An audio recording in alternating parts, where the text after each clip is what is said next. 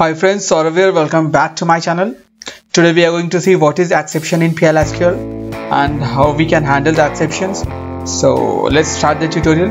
Okay, so what is an exception? An abnormal condition that interrupts the normal flow of program's instruction at runtime is an exception. In simple words, we can say that an exception is a runtime error. Whenever we run a program, if we are getting any runtime error, we can say that it's an exception. Okay, such as if we are getting too many rows or no data found or exact fetch returns more than requested number of rows, all these things can be handled in PL SQL exception block. These all things are actually exception. These all things are runtime error.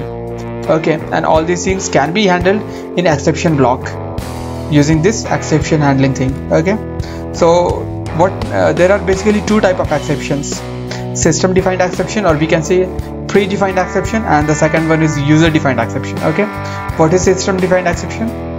System defined exceptions are defined and maintained implicitly by Oracle server. Okay, it is like something which is getting handled by Oracle itself. We are not doing anything for that. Oracle itself are doing everything to handle the exception and to get over these kind of exceptions. Whenever an exception occurs inside the program, Oracle server matches and identifies the appropriate exceptions from the available set of exceptions from Oracle standard package. Okay, now what are these predefined exceptions? These predefined exceptions have names such as zero divide or too many rows, etc. So these are like predefined exceptions. Okay, now what is user defined exceptions? These are the whenever an exception occur, we have flexibility to deal with the exception. We can we can create our own exception handler to handle the exception. Okay, how we can do that? Like all other programming languages, Oracle also allows us to declare and implement our own exception. Okay, unlike system defined exception, these exceptions are raised explicitly in the Oracle PL SQL code. So we can explicitly handle the exceptions, and we can call the exception block and handle these exceptions. Actually, how to declare user defined exception? There are basically three ways to declare user defined exception. Okay, yeah. So the first way is using variable of exception type.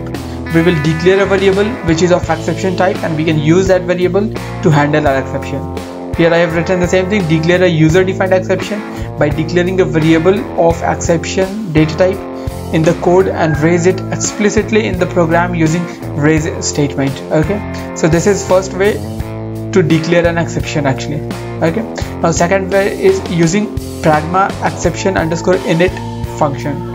Using this function also we can handle the exception. Using pragma exception underscore unit function, we can map a non-predefined error number with the variable of exception data type actually. Okay, all these things I'll explain you in my next tutorial with example. Don't worry about that. Just get familiar with these definition. I'll show you all these exceptions with with example, and at that time you will get to know in better way how we can declare our own exception and how we can handle the exception. Okay, having said that, now the third one is using raise application error method. Using this method also we can handle the exception.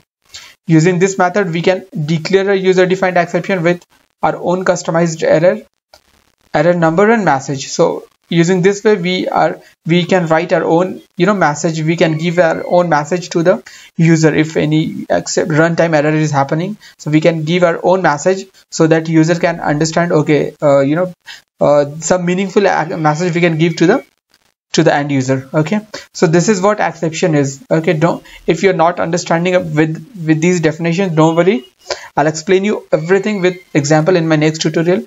Till then, take care, bye bye, and don't forget to subscribe my channel, and please like and share the video if you like it. And yeah, that's it for today. Thanks for watching the tutorial. Thank you very much.